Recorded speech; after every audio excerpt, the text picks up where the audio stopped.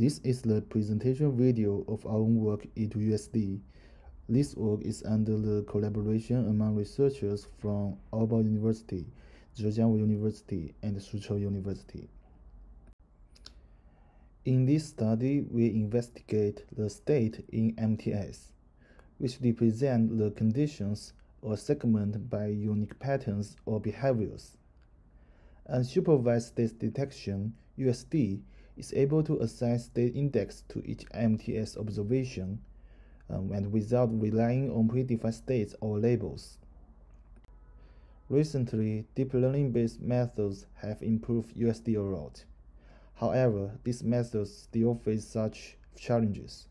First, deep learning-based methods often employ complex architectures, leading to significant model size and computational overhead. Second, contrastive learning approach often overlook the false negative issues.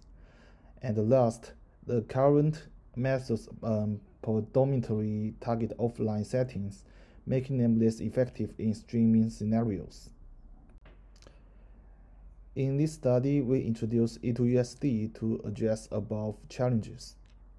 First, E2USD employs FFT complex for efficient frequency component selection and DDEM for decomposing MTS into trend and seasonal components.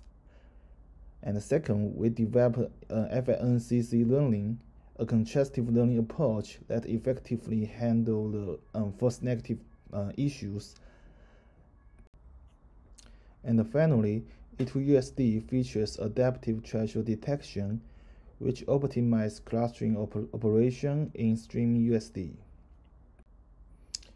In experiments, E2USD achieved the best accuracy while using only 4% of the total and 1% of the traceable parameter when compared to the soda method. And we also achieved the lowest processing time among all competitors. In this study, we present E2USD, an efficient yet effective method for unsupervised MTS state detection, and we also deploy it on the MCU board. We also propose adaptive threshold detection, which position E2USD as the best choice for the streaming state detection. In the future, we will investigate false positive case in FNCC learning, and we will also deploy E2USD on real-world applications. Thank you for your listening.